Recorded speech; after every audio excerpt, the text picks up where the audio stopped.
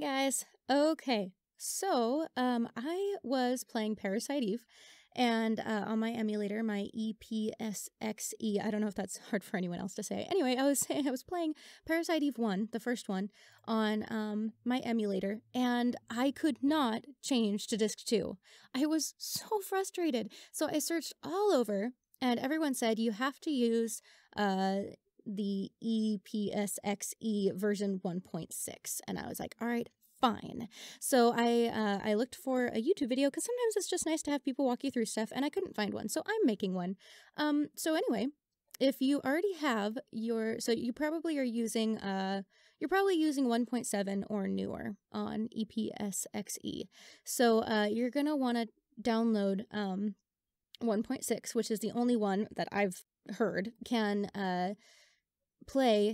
change discs for Parasite Eve. So go ahead and go to the epsxe.com, and you're going to go to downloads right here. Scroll all the way down. You got your old epsxe versions. You're going to download 1.6. When it's done, open, and it's going to bring it up in your zip extractor. Go ahead and extract, and I've already created an empty folder on my desktop. So you can create your own folder. Mine is under epsxe 1.6. So okay, it'll extract that once it's done. Then, and you can see right here, I've got it all right here now. That was an empty folder before.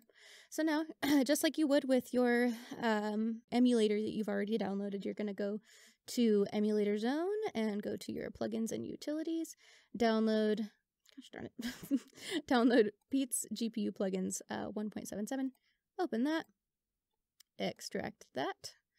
You're going to select the plugins folder, go ahead and extract there. And last but not least, you're going to need your BIOS or BIOS, or however you guys pronounce that. So we got your EMU, or I like to call it EMU Paradise. And all the links are in the description, so don't worry, you can find them. And it's gonna bring you to a page like this, the BIOS files. Scroll down, and you're going to see all these PSX BIOS packs things, and really the only one you need is this last one right here, the 1001. So go ahead and click that. It's just one BIOS file. So when that's done, see, it's just one. Extract to the BIOS right there. BIOS. All right, so that's all extracted. So now you're good. So now you're going to want to, and this is important, and don't worry, if you have both the 1.6 and also the newer one, which I have 1.9, they'll not interact with each other. So don't worry about having both on your computer. They're not gonna conflict. Conflict. So you're gonna go to the memory on the one that you've been playing on, and all you gotta do is copy. You're gonna go over here, and you're going to go to this is memory card, and you're going to paste, and that's going to put your memory from your current game over to this, over to the 1.6 emulator. So go ahead and open up that emulator. You're going to configure. You've already got that, and yep, you're going to click that, and that, and that, and configure the controller if you need to. I've already done it, so okay, next, and done. Okay, so because I already did this, I already changed disk, I unfortunately don't have a file that can switch from disk 1 to disk 2, but you're just gonna have to trust me on this because it worked for me. So here's to hoping it works for you.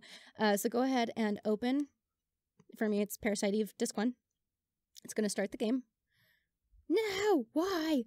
Oh, I know why. Okay, hold on. Okay, so I figured out what was wrong. Sorry. You have to go to your control panel. I don't know if this is for everyone, but it's just how my computer handles it. So if your thing is crashing, you're going to want to go to your control panel right here. Go to your system and security. You're going to go to system, and go to advanced, here we go, advanced system settings. It's going to bring up this thing. You're going to click, performance. Okay, you're going to see performance right here. Click settings. go to data execution prevention. So you can see I've got all these going on. So just from ones I've added in the past. So I'm going to go to desktop where I have my folder. Add that. Apply. Okay. Okay. And it should work now. Here's to hoping. Ha ha ha! Success! Okay, so like I said before, it spazzed out. I don't have an actual file to open on disk 1. And so you guys are just gonna have to trust me. You go ahead, open up your disk 1 file.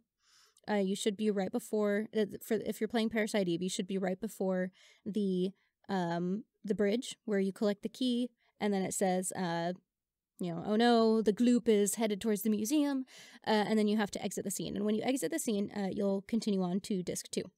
So when it comes to that screen that says, please insert disc 2, because you're on 1.6, it's gonna work. So just press escape. It's gonna bring you here. You can see all these are grayed out. That's okay. You're gonna go to change disk, ISO, pick disc 2.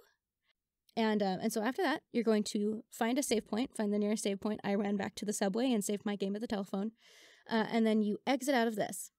Okay, now after you've done that, you have to transfer your memory back to, oh, by the way, just side note, when you're playing on 1.6, it might not be for you guys, but for me, it was awful. Like the audio quality was terrible. The video quality was just dreadful. Don't be scared. It's not going to save your settings like that. So you're good. All right. So after you're closed out, after you've saved on the second disk, you're going to come back here, go to your 1.6 memory card thing, and it's already updated. So go ahead, go ahead and select it like you did before. Copy. Go back. This is my 1.9. I just have it named PlayStation Emulator 2 because I have a really hard time saying this. So go to your memory card for your later version and click paste. And then you run ISO. You open up your new version. So for me, it's 1.9. And you click on disk 2. And voila! It loads. And now you can play from disk 2. I'm pretty sure this will work with any game. I hear that people are having trouble with Final Fantasy, I guess all the Final Fantasies, if you have to disk change. I heard Metal Gear Solid has this problem too. So this should work for any of those.